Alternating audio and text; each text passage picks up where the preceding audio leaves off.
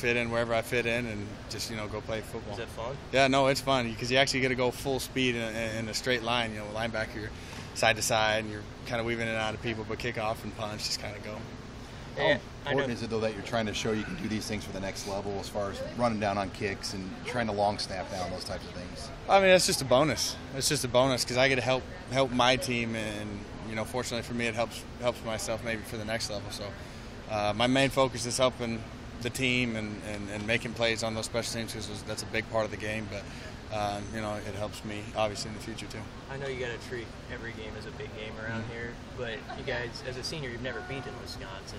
I mean, is this a hurdle that this program has to kind of jump over?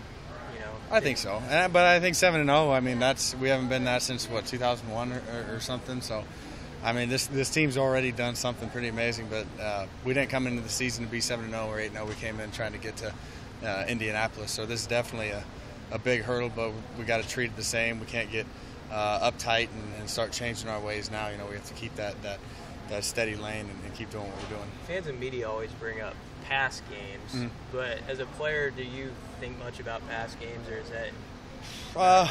The only thing I guess you could say that we think of from pass games is learning from it. Watching the film, seeing what we got beat on, seeing why certain plays broke or we stopped certain plays, and trying to put that all into the kind of the perfect mix for when we play them. You probably do think of that as one of the low points, though, 2 years ago. Wisconsin? Yeah, no, that was not a fun day, not a fun trip home, and try and forget about it, but definitely learned a lot from it. You look at these two defenses, pretty even statistically, but it seems like a lot of maybe fans, media say Wisconsin's got this great defense. They're good. Do you guys feel overlooked at all coming into this game? Yes and no. We don't really pay attention to too much of that. I mean, at the end of the day, we got to go play our game. And but even if they are overlooking us and stuff, it's nice to be the underdog because you can say there's no pressure to perform up to that standard. We got nothing to lose. We're just going to go out there and play our hardest and do what we got to do to win. What do you think is the biggest reason for your guys' improvement overall as a defensive unit? Just being comfortable. We finally found our groove that everyone every week is bought into the game plan and studies the film as hard as they can study it, and they know what to do when we get to game day. What do you remember about Camp Randall and just the atmosphere and the environment there going there on the road? Oh, it's an amazing atmosphere. I mean, kind of in the beginning of the game, it's not fully filled up because I think some of the students are, getting a little bit of liquid courage in them. But then by the end of halftime and stuff, then it's full and they're ready to go and they're loud. It's obviously got a ton of history with the jump around and stuff, so it's a fun atmosphere. We just hope we come out on the winning side of it and end them on a quiet note. Now, everyone has different approaches on the jump around, like opposing teams. Some just ignore it.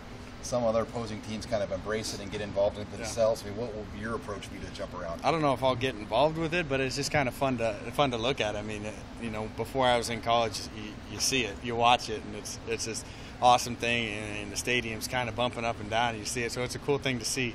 I'm trying not to get involved with it, but definitely, don't ignore it. It's part of the college experience. It's part of the whole atmosphere, so it'll be fun to see it again. What about Corey Clement, the running back? I mean, he's stud. What's the challenges you're going to face with him this week? He's just an all-around back. You know what I mean?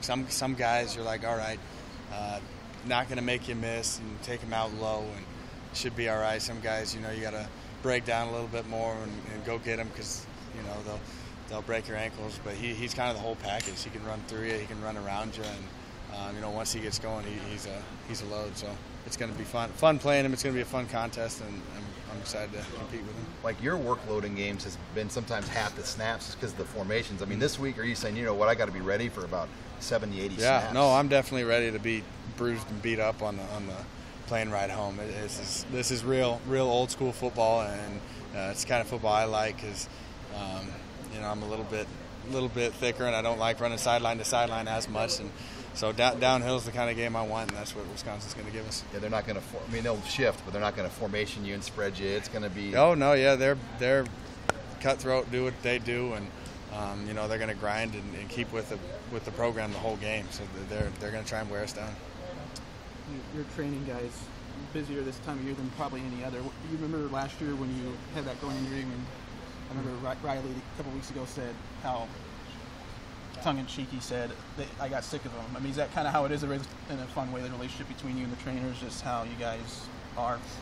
The training staff? Yeah, the Mark Mayer and his group. Oh, yeah. No, they're a good group. I obviously don't like seeing them because that means I'm hurt, but it's definitely a good atmosphere all the way around, you know, from them to the weight staff to the coaches. It's a good atmosphere, and everyone's fun and joking no matter what the situation is, but knows when to be serious. So, and that's definitely a good relationship. Do you remember last year how long you were in there off? I mean, during the I mean, when pretty much the whole season after I got hurt, I mean, I was in there most of my free time.